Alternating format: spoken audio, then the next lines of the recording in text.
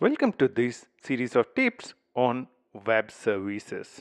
We'll discuss different tips related to RESTful web services, SOAP web services, and microservices as well.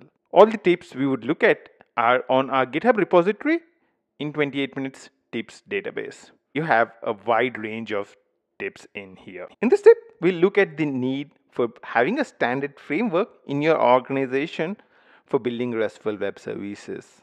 We think it is a very important thing. Typical frameworks which are used to build RESTful web services in Java world are Spring MVC or Spring REST and JAX RS. Both of them are really good frameworks. They have really good features and I have nothing against both of them. They are really great.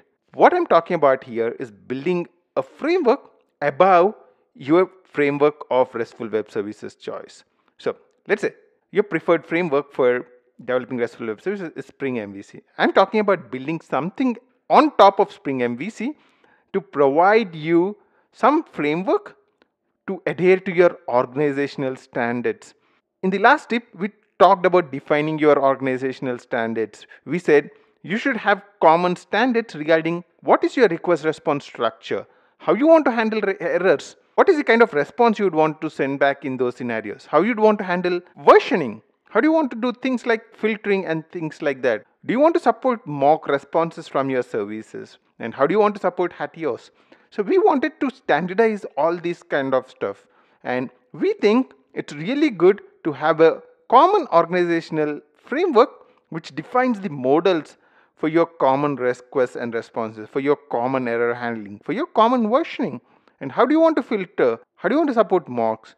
We really see a need for having a common framework where you'd implement all these stuff. And this would be above your preferred REST web services framework. What this would help enforce is having a common way of approaching things across the organization. While having a common framework is good, it's not very good to have centralized decision making for these kind of frameworks. One of the most important things is having a standard framework and also having a kind of a decentralized approach to governing this framework. We'll look at that in the next tip. Do not forget to check out our tips database for more tips on a wide range of topics.